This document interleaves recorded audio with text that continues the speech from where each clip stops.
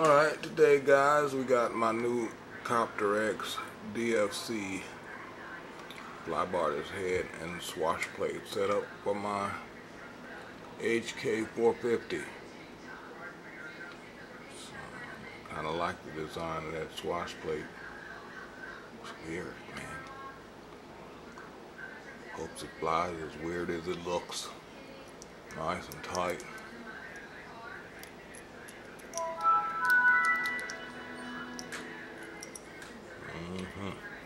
So let's put her on and see how she do.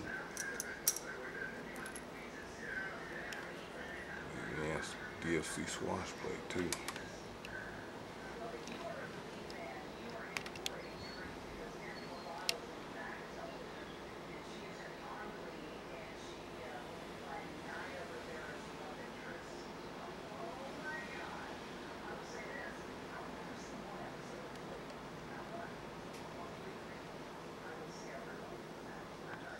Alright guys, so far this CopterX head, DFC head has been a load of crap.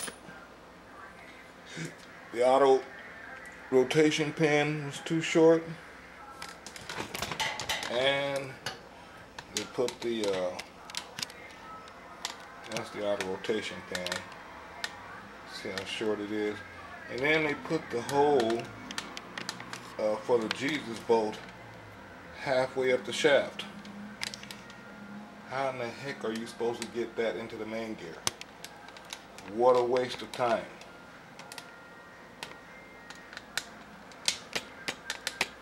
I guess I won't be getting my hammer out for this one. You want me to give my $28 back or making some compensation. I put one of my line Trex DFC shafts in it, and the nut is just barely hitting the top of the auto rotation bracket here. I imagine once I tighten it up a little bit, I'll just barely be skimming it. What a load of crap. But I don't know what's up with CopterX. Nice looking head. Bunch of crap.